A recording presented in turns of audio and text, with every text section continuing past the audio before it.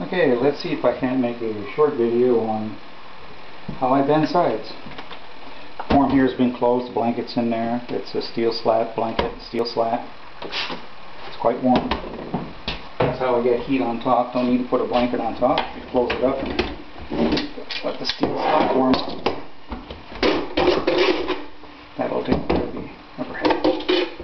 Really simple little affair here. Basically just a little buck.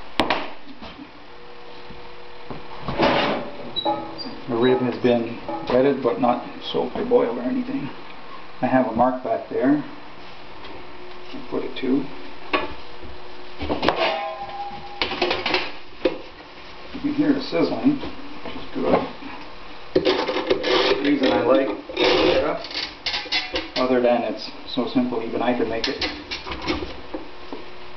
is that it gives me a lot of feedback. You feel what the wood is doing and you also hear what it's doing. If it's not happy, it'll tell you.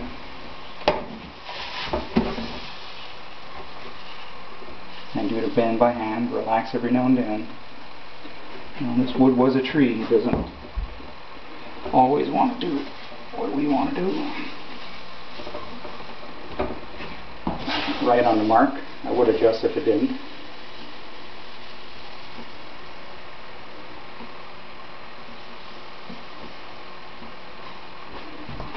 This is Cocobolo. It's about 80 thousandths thick. And our bend is done. What I'm going to do is close it up. Simple little affair of a clamp here. Same clamp here, same here, just different forms and different waist calls for each model. It's very simple. Don't need to tighten it up too much. I loosened the waist before, now I'll tighten it back up. Pulls everything tight.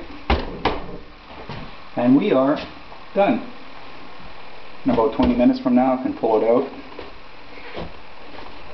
and put it in the form. I'll turn the heat down a little bit. I've got 12 minutes left on the timer.